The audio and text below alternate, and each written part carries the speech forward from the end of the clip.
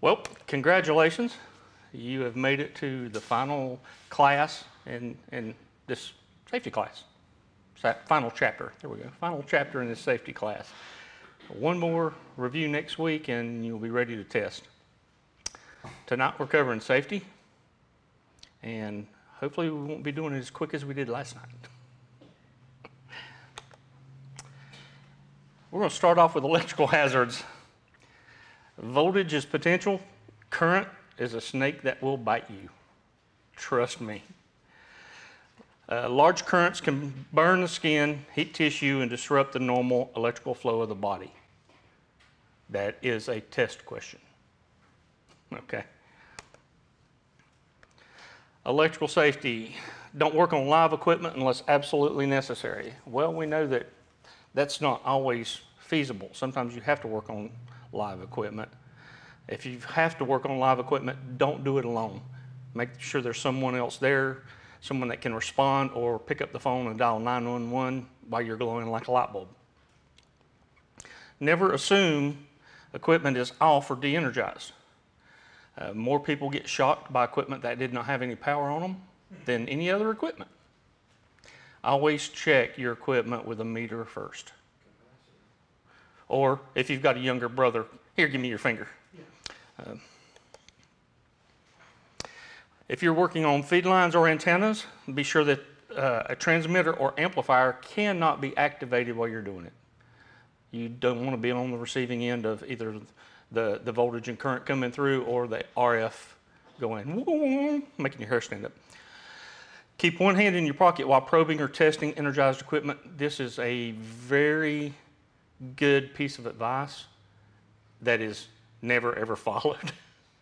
I have seen some people that will take their hand and put it behind their back, but the reason that you don't want to use two hands is if you get shocked, you do not want to complete that current going across your heart. Wear shoes with an insulated sole. That is imperative. Also, if you've got the rubber work mats, those not only will help take a little bit of strain off your back and your feet, they also provide you some insulation from the floor. Remove all unnecessary jewelry. That's another one that's not followed as much as what it should be. If you get shocked, that ring or that chain that you've got around your neck will conduct electricity quickly. I've responded to many emergency with EMS and seen individuals lose their fingers because of wearing a ring. Another reason that you want to remove them is even if you're not dealing with a device where you're working inside, if you're out working on an antenna, if you get into a heavy RF field, that ring and that chain is going to conduct heat and it'll get hot. Always remember, safety first. If you're working on a device, especially something like an amplifier, something that contains capacitors, remember, capacitors can store a charge after the charging circuit has been disconnected. Always test or discharge them by testing with a meter and or a grounding stick to short them to ground. That is also a test question. Battery basics. Batteries can heat, leak, or spark if the terminal posts are shorted out. So if you drop a wrench across them, you can short that thing out. It can lead to burns, fire, the battery can explode. Make sure that you keep all metal objects away from the battery, and especially not near a shelf where it can fall on top of the battery. Also, batteries can produce unwanted gases while you're charging them, so make sure that you do so in a well-ventilated area and away from combustible material. Wiring and safety grounding. NEC, the National Electric Code, is the Bible when it comes to electricity. It contains detailed information about household wiring, wiring in your ham shack, about anything that's non-electronics that you want to know about electricity, you can find in the NEC. They are the national governing body, but your key area to go to for information and the people that are going to be out to slap you on the wrist are going to be your local authority, whoever the local municipality is, if you're in a city or county. So you need to follow their codes and rules. They normally coincide pretty well with the NEC, but sometimes they can veer away just a little bit. But also remember that, because you'll see that again also. The general agency that you follow is your local codes enforcement. And if you're in doubt, have a licensed electrician do the work for you, or see if they'll just check it when you're done. Wiring safety and grounding. Okay, these are the standard wire color conventions that are acknowledged.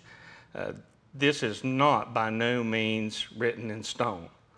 However, you will see this again on the test, so you need to know it as it's presented here. A hot wire is black or red, and they connect to a brass or terminal screw on a receptacle. The neutral wire is white, and it connects to a silver terminal screw on a receptacle. Your ground wire is green, has green insulation, or is bare, and it'll connect to a bare copper terminal or screw on the receptacle. Okay, that's for the test. Depending on who wired your house, trust me, especially if you've got a switch leg, if you've got a switch that turns a receptacle on or off, and the only thing that's pulled to that switch from that receptacle is a switch leg, the black and the white will both be hot. So guess what? Even if you know the way it's supposed to be wired, check it with a meter before you play with it. Wiring safety and grounding. If the equipment has a metal chassis, you want to make sure that it's grounded to whatever grounding wire you've got coming to that device. That will definitely keep high voltage off of your chassis, so it won't shock you if you touch it. Excuse me. And always try to use 3-wire AC cords. Most of the things that you see today, most cords are going to be a 3-wire. That'll be your 2 conductors and a ground. Now, I've been guilty of this too. Don't take a cord from a radio that is a 2-wire cord, or that's a 3-wire cord, excuse me, and have an extension cord that's a 2-wire cord, and look at it and go, I can't plug it together, I'm going to take side cutters and break the ground off. That's a no-no. Use 3-wire cords whenever it's possible. Wiring and safety grounding. Use cable and wire sufficiently rated for the expected load. Of course, you know the current rating is going to be in amps. The 2 most common sizes for household wiring are number 12 for 20 amp circuits and number 14 for 15 amp circuits. So you'll see that again also. And always make sure that whatever type of safety device, be it a fuse or circuit breaker, coincides with the wire that you've got run. And protective components. Fuses and circuit breakers prevent equipment damage and fire by removing voltage when there's a current overload. Eventually. The way fuses work, all of you know by looking at a little round glass fuse. It's got a little metal strip in it. As the current goes through, that strip heats up. When it gets too hot, it breaks, and that's how it stops the flow. Breakers have a bimetallic material inside, and it'll heat and cause it to bend. And as it does, it will mechanically trip and throw the circuit where it's no longer energized. Make sure that a fuse or the breaker is located on the hot wire. Never put them on a neutral wire. Open and neutral does not remove voltage from whatever circuit you're working on. Shock prevention, safety interlocks. A lot of amplifiers and some radios, well, I guess any equipment could be equipped with them, but safety interlocks are little switches that if you open the case up, it will open the switch and theoretically de-energize the whatever you're working on. However, if you pop it off, it does have a safety switch. There's no juice coming in. That does not mean you don't have juice inside that box. You've got capacitors in there that can be storing up electricity, and if you don't think a capacitor will bite you, you are way mistaken. Trust me. We used to charge those things up, and new guys come in the shop, and we'd just toss it to them, let them catch it, and they'll remember it. Never bypass an interlock switch during testing unless specifically instructed to do so, and then follow the instructions.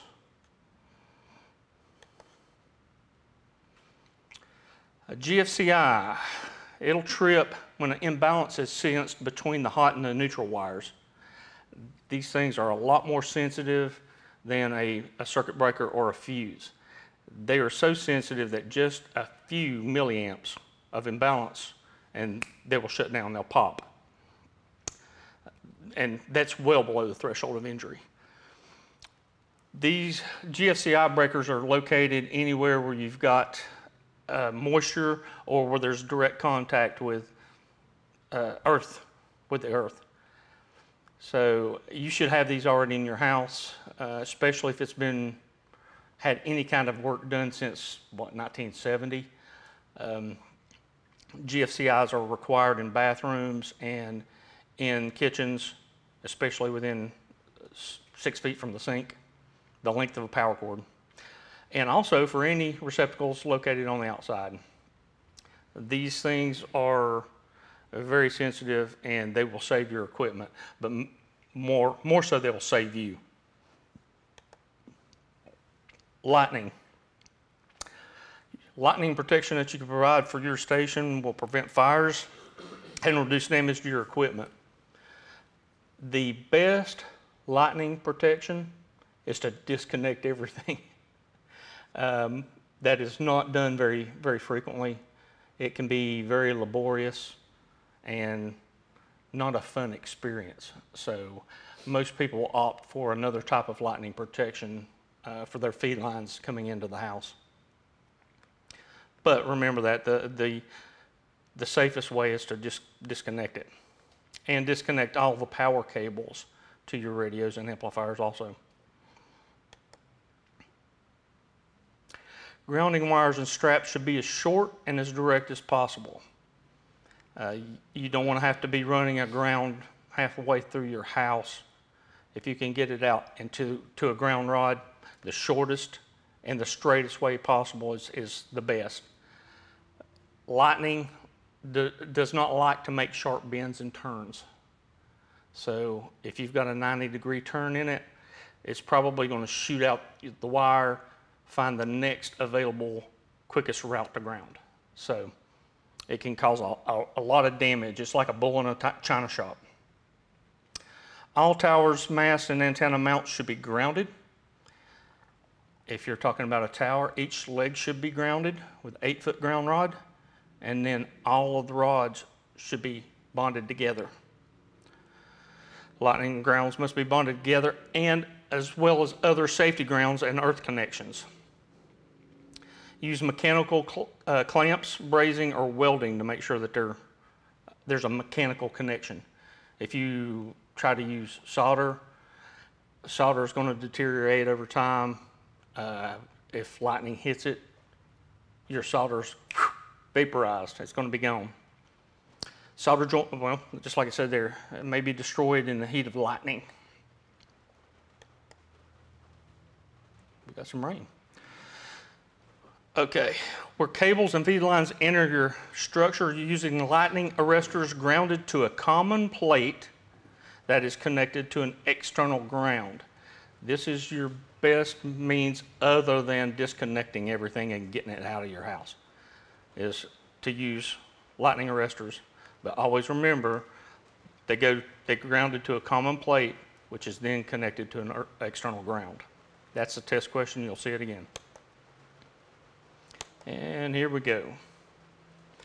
Which of the following is a safety hazard of a 12-volt storage battery?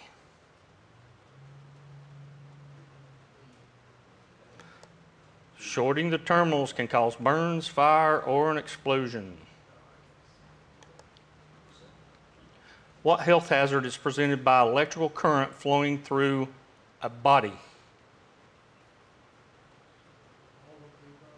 Correct. It can cause injury by heating the tissue, it can disrupt the electrical functions of the cells, and it can cause involuntary muscle contractions. In the United States, what is connected to the green wire in a 3-wire electrical plug? The equipment ground. What is a good way to guard against electrical shock at your station?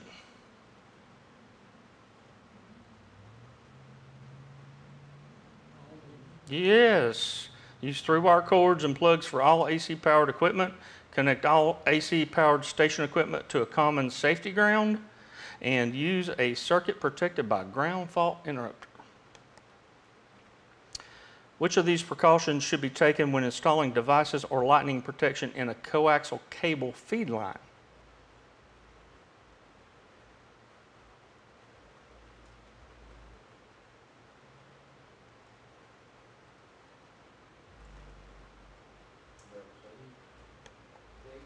D. Mount all the protectors on a metal plate that is in turn connected to an external ground rod. What safety equipment should always be included in home-built equipment that is powered from 120-volt AC power circuits?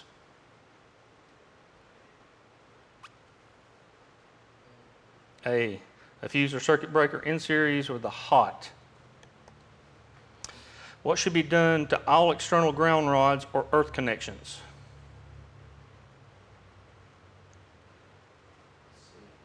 Correct. Bond them together with a heavy wire or conductive strap.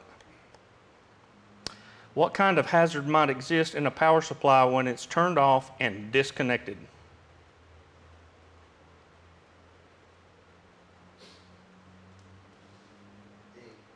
D. You might receive an electrical shock from charged storage in large capacitors.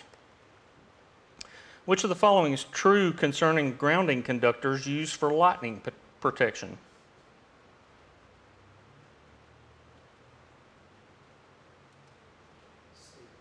Sharp bends must be avoided. Which of the following establishes grounding requirements for an amateur radio tower or an antenna? B. Your local electrical codes. Which of the following is good practice when installing ground wires on a tower for lightning protection?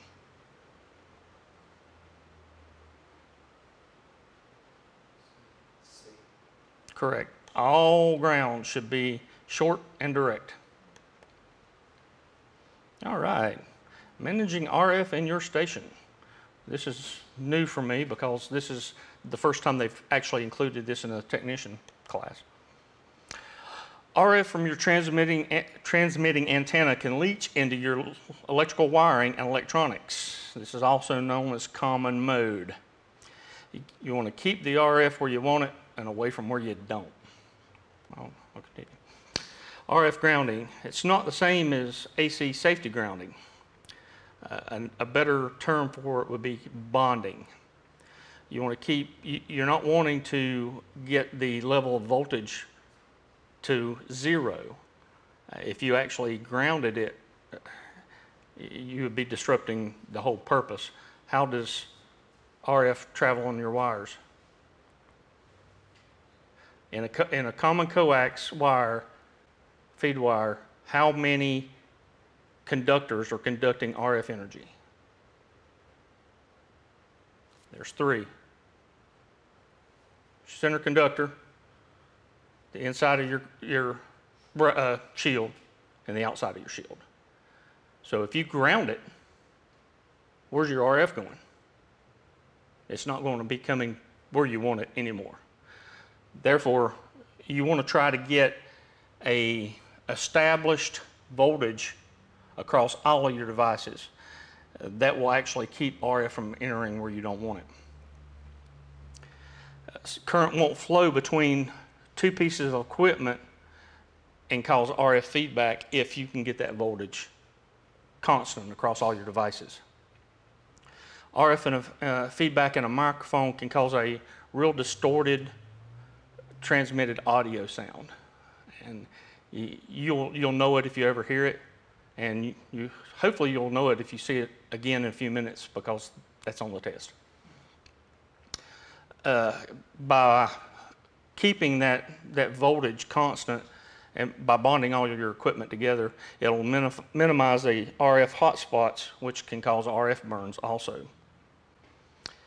The best way to bond your equipment together is by using a flat strap, a solid flat strap. I'll get it out in a minute. And I'm going to show you a design on how to bond your equipment in your shack here in a moment. This right here is a good example of a good flat copper strap to use for bonding. That can be ordered through Georgia Copper. Gary is a big fan of Georgia Copper. And to connect your devices to this common conductor, you can use braided straps, or that's the preferred method. If you look here,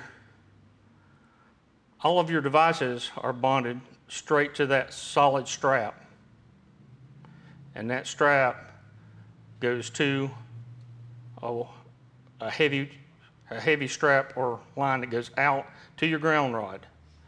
Well, why don't we take all of these and just connect them to the ground rod? If you were to do that, you got to remember the radio, the power supply, and all your accessories and your computer are all tied together. So if you were to run them straight out, you'd be creating loops in between, and that would be bad juju. But always remember, using that flat strap is the best mode of bonding. All right, which of the following conductors provides the lowest impedance to RF signals? You better not get that wrong.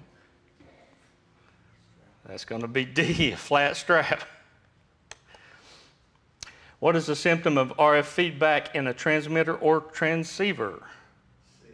C, reports of garbled, distorted, or unintelligible voice transmissions. RF interference. There are two types of RF interference. Interference from your transmitter to other devices or equipment, and interference to your receiver from other devices or equipment. And I found that little diagram, or whatever you want to call it, and included it here, but it really has little meaning. I just thought it looked cool. Ferrite chokes.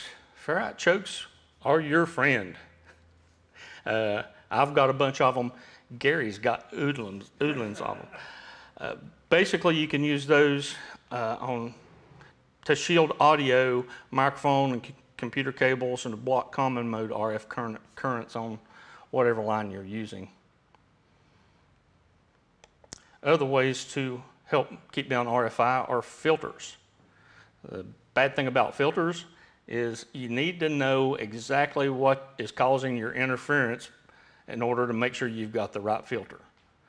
Why? Because filters will shut out RF. So you might be getting rid of the interference, but you may be getting rid of what you're wanting to utilize also, because filters attenuate signals. High pass filters are used to reduce low frequency signals. So we use those to eliminate HF on TVs.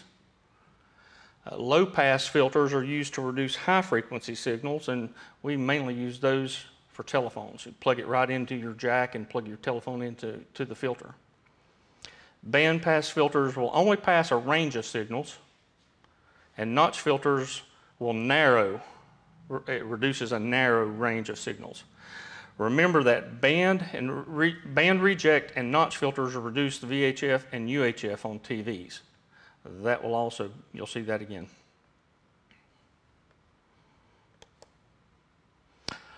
RFI from your transmission.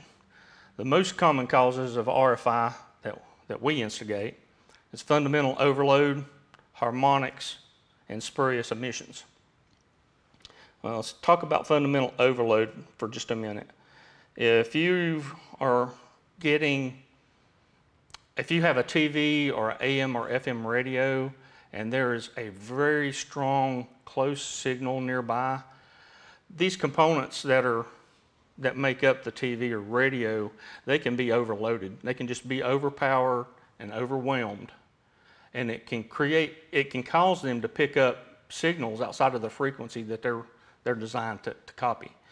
And you'll get, if you ever have it, you'll know exactly what I'm talking about. But fundamental overload is the most common.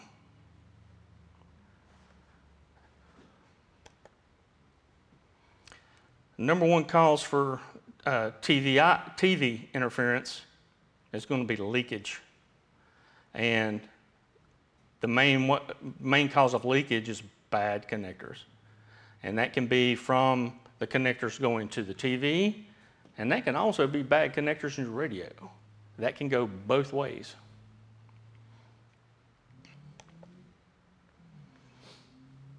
RFI guidelines. Operate your equipment properly. And always make sure that you've got everything under control inside your shack before branching out to other alternatives. Eliminate the interference in your own home. Use good station building practices to eliminate unwanted signals. And to do that, use shielded wire and cables, shielded equipment, and good connections and filters.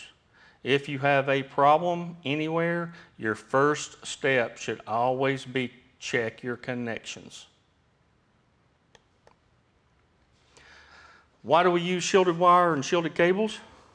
Shielded wire and cables prevent coupling with unwanted signals and undesired radiation. And you will see that again. That's why it's in the slide all by itself. Okay, what happens if you've got neighbors interfering with you? And I don't mean he's throwing leaves over in your yard. I mean, the first thing you need to do is make sure that you have good practices. Check your own equipment first. If your neighbor's complaining that you're interfering with their TV, check your TV and make sure you're not interfering with your TV. It could be their problem and not yours. Yeah, but with digital today, that shouldn't be a problem anyway, right? That was only analog, wasn't it? Can still be a problem. RF is RF. RF is RF. If there is a problem, always offer to help them investigate. Once you've ruled it out being your problem and in your place, offer to help them. And always be polite about it. If it still doesn't work out, then you can always politely play the ACE card. Part 15. The FCC wrote Part 15 that covers unlicensed electronic devices, and that can be everything from Wi-Fi remotes to remote power switches, remote controls, garage door openers, baby monitors.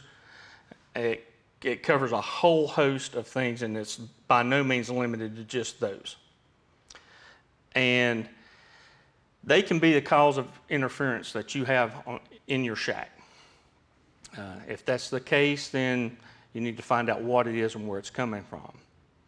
Now, although we don't want it, you don't want interference either way, but you can also be interfering with those devices. You key up your mic and your neighbor's garage door opens up. You know, it's actually his problem because you're a licensed station. His garage door is not. But if you don't want to find extra dog poop on your yard the next morning, you want to try to play nice with your neighbors. But that's all the Part 15 says is try to be cordial, but in the end, you're a licensed operating station. All of these unlicensed things are not, so they have to comply. Questions? Which of the following could you use to cure distorted audio caused by RF current on the shield of a microphone cable?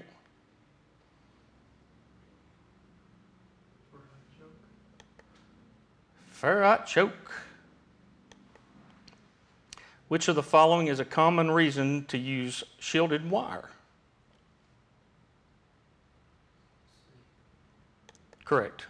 To prevent coupling of unwanted signals to or from the wire. What would cause a broadcast AM or FM radio to receive an amateur radio transmission unintentionally?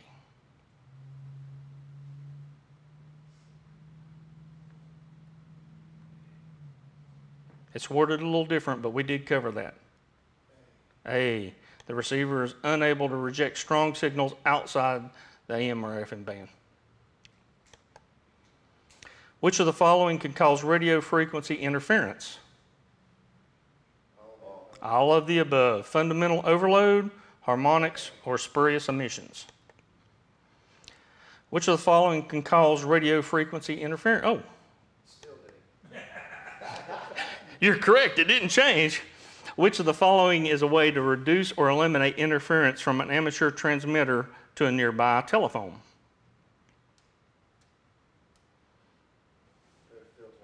Put an RF filter on the telephone. How can overload of a non-amateur radio or TV receiver by an amateur signal be reduced or eliminated?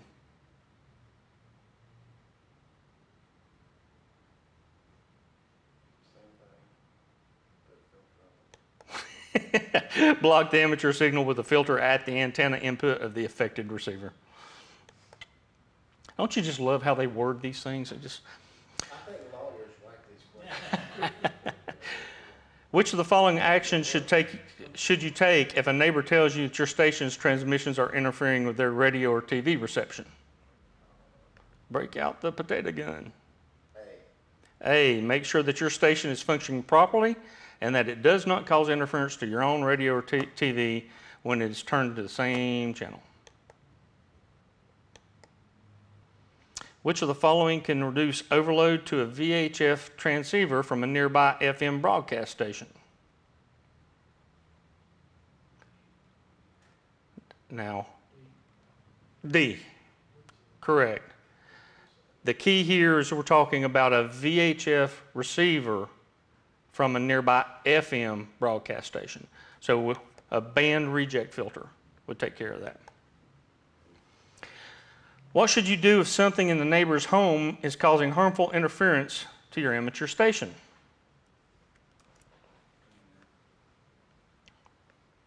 D. All of these are correct. Work with your neighbor to identify the offending device. Politely inform your neighbor about the rules that prohibit the use of devices that cause interference. Check your station to make sure that it meets the standards of good amateur practice. What is a Part 15 device?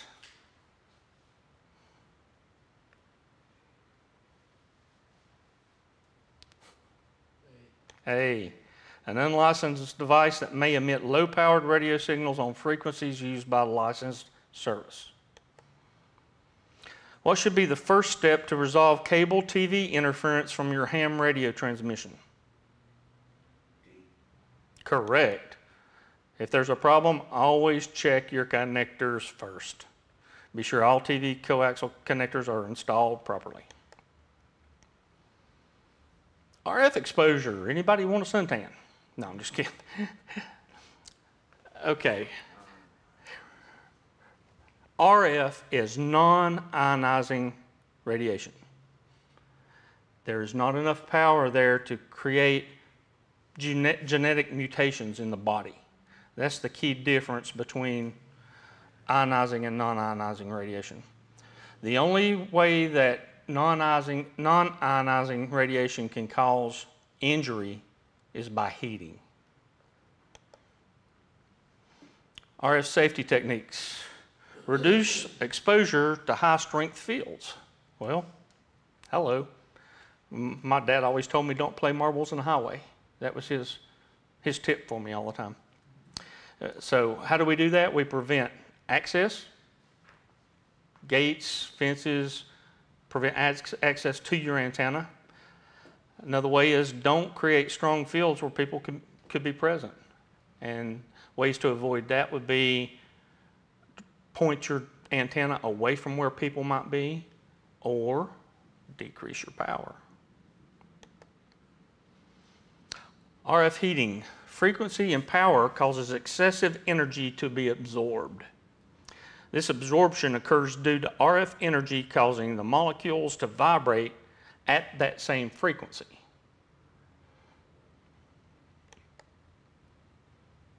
And that leads up to this, the specific absorption rate. The specific absorption rate measures the rate at which RF energy is absorbed by the human body. Why are we pointing toward that? Because absorption varies with the frequency because the body absorbs more RF energy at certain frequencies than it does others. And you will see that again. RF burns. You can get RF burns by touching or coming close to a conductive material that is carrying high RF voltage. How do we prevent it? Don't touch it. Use proper bonding techniques and prevent access to those antennas. Maximum permissible exposure. How much can you be exposed to? Well, that depends on the power density levels, and basically all that is that's the intensity of the RF field, and that's measured in milliwatts per centimeter square. Right here, if you can see, I'm hoping that's clear enough for you to see it very well. This right here shows the maximum permissible exposure levels that are allowed. If you'll notice right here, there's two things I want to point out. There's a big drop right here between 30 and 300 megahertz. That is where your lowest maximum permissible exposure levels are. And also, if you look over here at about, that's somewhere in the 80 meter band, about 3 megahertz, that is where the highest maximum amount of exposure, permissible exposure is allowed. You'll see here that there's two different lines. There's a solid line. That solid line is a controlled area. The broken line is an uncontrolled area. And we're going to talk a little bit more about those two in just a moment.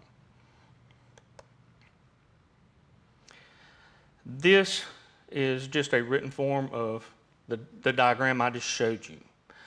If you'll notice here, between 30 and 300 megahertz, it is your lowest at 1 milliwatt per centimeter squared, and even the same in the uncontrolled. In the 30 to 300 megahertz range is 0.2 milliwatts per centimeter squared.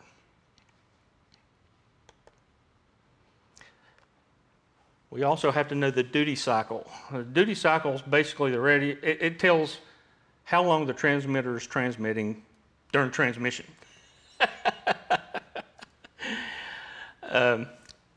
During normal conversation, it's considered that you're going to be talking half the time and listening half the time. So that would equate to a 50% duty cycle, half on, half off. FCC rules state that all stations perform an exposure evaluation. The most common evaluation uses techniques outlined in, wait for it, the FCC OET Bulletin 65. Guess what? You'll see that again. That OET stands for Office of Engineering Technology. Is that right? That's right.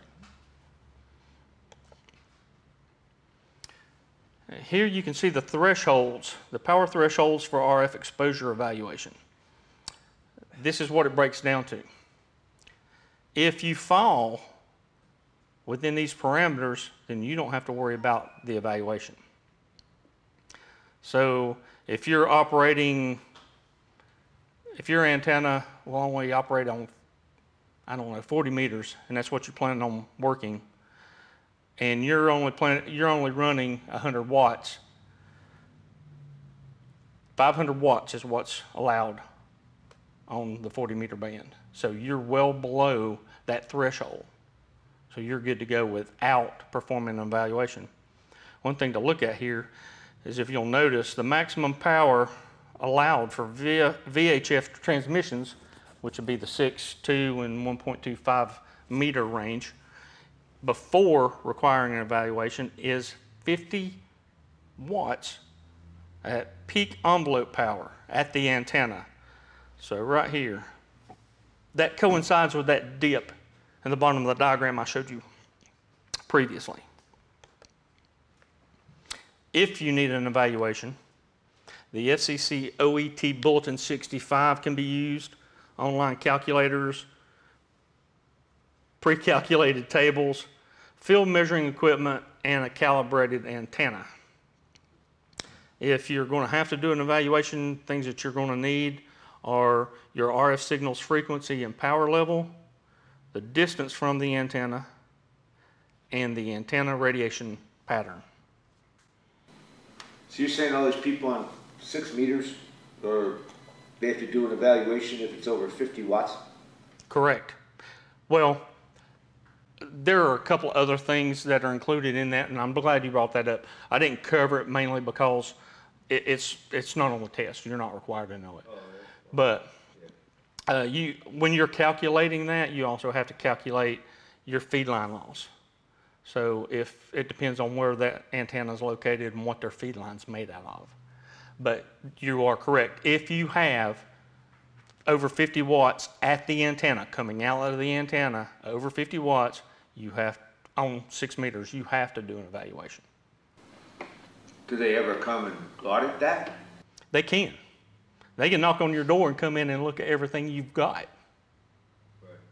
Right. It rarely happens, or I say rarely. I don't know anybody that they've showed up at their house. Yeah, I know. So, the only thing I'm saying is it sounds incredible. I mean, 50 watts. well, if you think about it, if you're using a mobile, what does your mobile put out? Most of them 25 watts. Some of them you can find that'll produce 50 watts, but most of them are 25 watts. So your VHF, which would be your 6, 2, and 1.25, are going to fall underneath that unless you're carrying around this big amp in your car. And some people do, but they don't carry that amp for normally VHF. They're operating on HF frequencies. If you have to do a station evaluation, you must reevaluate your RF exposure from your station if you change to a higher power, you increase your antenna gain, or you change your antenna height. All of those will contribute to your exposure. You don't need to reevaluate your exposure if you're already in compliance and you decrease your power.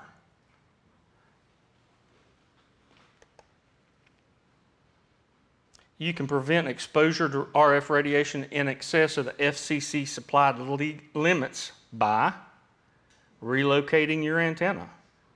That is a test question.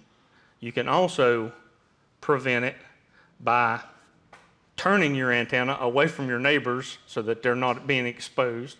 You can also raise your antenna. You can turn down your power. There are many ways that you can do it, but this one is the one that's on the test. Well, relocating your antenna. Relocating your antenna. How can you make sure your station stays in compliance with RF safety regulations? B, by reevaluating the station whenever an item or equipment has changed. Which of the following is an acceptable method to determine that your station complies with FCC RF exposure regulations?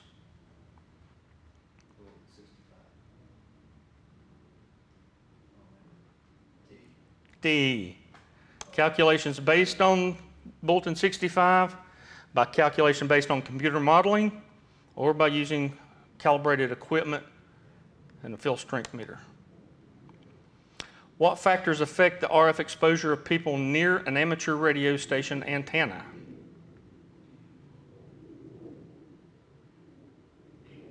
All of the above, correct. Frequency and power level of the RF field, the distance from the antenna to the person, and the radiation pattern of that antenna. You can change any of those and decrease.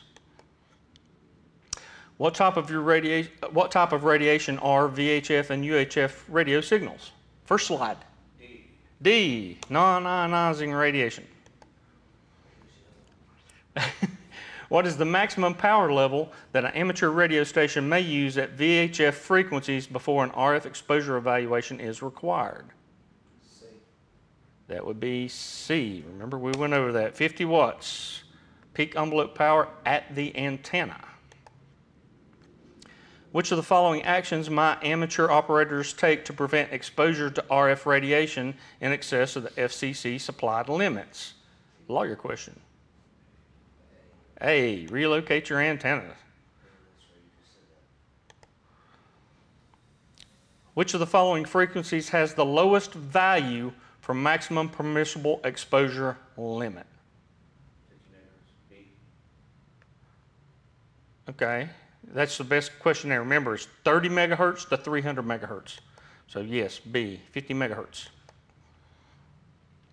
Why do exposure limits vary with frequency?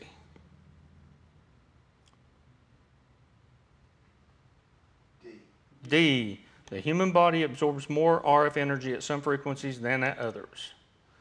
What could happen if a person accidentally touched your antenna while you're transmitting? B, you might get a burn. Why is duty cycle one of the factors used to determine safe RF radiation exposure levels? A, it affects the average exposure of people to radiation. What is the definition of duty cycle during the averaging time for RF exposure? C, the percentage of time that the transmitter is transmitting.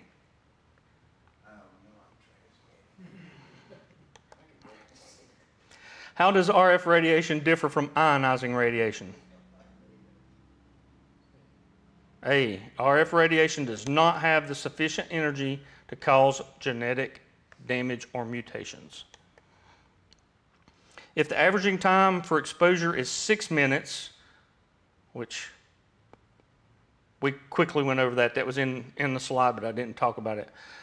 If the averaging time for exposure is 6 minutes, how much power density is permitted if the signal is present for 3 minutes and absent for 3 minutes rather than being present for the entire 6 minutes?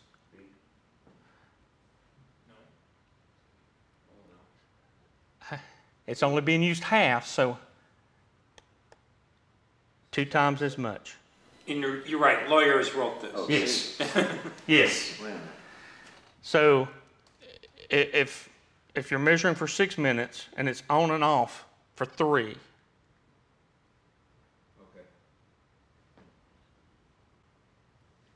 Okay. I'm not, okay, you got it? Yeah. Okay. All right, we're almost done. Mechanical safety. The most important rule for installing antennas, place all antennas and feed lines well clear of power lines. Why? Hello. Electricity can be bad juju. And you also do not want to mount your antenna on top of the power pole. Safety rules dictate that no part of your antenna system should be closer than 10 feet from power lines. We use a rule of thumb that says 150% of the height of your antenna or the tallest peak of your tower. Well, the tallest part, okay, away from a distance. So if you've got the top of your antenna on your tower is 40 feet in the air. If you calculate 150% of that 40 feet, it's going to be 60 feet, right? Everybody follow me? That 40 feet plus another half of that is going to be 20 feet. Added to the 40 feet would be 60 feet. You want it located that far away from power lines. Towers, masts, and hardware. Building permits are generally required for crank-up and tilt-over towers. I don't know many hams that have pulled building permits. I didn't say that out loud. But it's your responsibility to comply with your local codes. Trust me, they'll get in your wallet if you don't. Towers should be grounded with separate 8-foot ground rods for each leg. And then those ground rods should be bonded together and bonded to an external ground. Also, if you happen to be near an airport, you may have to not just comply with the FCC, but you may have to deal with the FAA on top of that. Use safety wire through any turnbuckles used to guy to prevent them from loosening due to vibration and twisting. That is also a test question. It's worded a little odd, but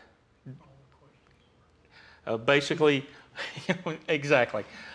Basically, that turnbuckle that you use to adjust the guy, you run a safety wire through it so that it can't turn, okay? If you're having to do antenna and tower maintenance, turn off the transmitter and disconnect the feed line before you get started. That way, nobody can activate the radio, the transmitter, or the amplifier and say, welcome to the jungle. Climbers and ground crew must wear proper safety equipment, which is going to be hard hat, goggles, gloves, harness, belt, boots. Sunblock. Because if you have to climb a 120-foot tower, are you going to want to have to go to the bathroom while you're up there? No. If you're up there, do you want to be exposed to that sun all the time? No. You want to protect yourself. So put on sunscreen and wear a diaper. The sunblock isn't a test question. The sunblock is the test question. No, it's actually not. But make sure the person is wearing a proper harness, that the harness is rated for that person's weight, and that it's still in its serviceable life. The hard hat and goggles should be worn by everybody when any type of overhead work is being done, even if you're on the ground. Boots or work shoes to protect your feet. Trust me, that steel shank in your boot will save you from those tower rungs if you've been up there for 2 hours. They will start eating into your feet. Have enough crew to do the job safely. And another thing that's not posted here, always make sure that somebody else is present if you're climbing a tower. Don't ever try to do it by yourself. You can climb it, but it's not recommended. Safety checklist. Run through a safety checklist before you get started. Inspect all the guying and hardware. Crank-up towers must be fully nested and blocked. you will see that again. The reason for that is, if it's not, and you're climbing on that tower and it fails, you're talking about it coming down and shearing your fingers and toes clean off. It won't slow down. You're not going to stop it. If you're climbing, make sure the belt is rated for the weight and it's an allowable service line. Check all your ropes and hardware such as D-rings and pulleys. Make sure all the circuits and supply power to the tower are locked out and tagged so nobody can energize that circuit. Use a gym pole. I don't know how many people have seen a gym pole or used one. It's a temporary mast used to lift materials such as antennas and tower sections so that you don't have to hoist the things directly. It is a lifesaver. Basically, it bolts up and there'll be a pulley at the top and you can have someone from the bottom hoist your stuff up for you. And when it hoists it up above where you need it so you can pull it over, set it in properly. It's building Legos. Why is it called a gin pole? It's a genie. It's magic. It's really Because it was a bunch of guys sitting around over a lot of gin that came up with the idea. All right, questions. When should members of a tower work team wear hard hat and safety glasses? At all times when work is being done on the tower. What is a good precaution to observe before climbing an antenna tower?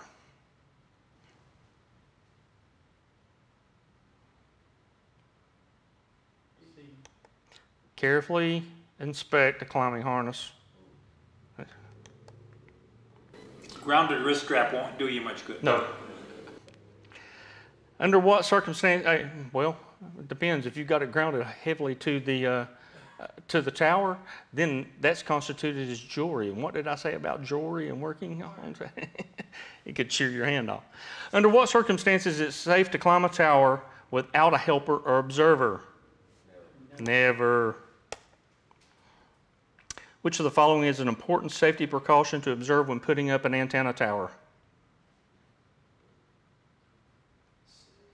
C. Look for and stay clear of overhead electrical wires. What is the purpose of a gym pole? To lift tower sections or antennas. What is the minimum safe distance from a power line to allow when installing an antenna? D. Enough so that if the antenna falls unexpectedly, no part of it can come closer than 10 feet to power lines. Which of the following is an important safety rule to remember when using a crank-up tower?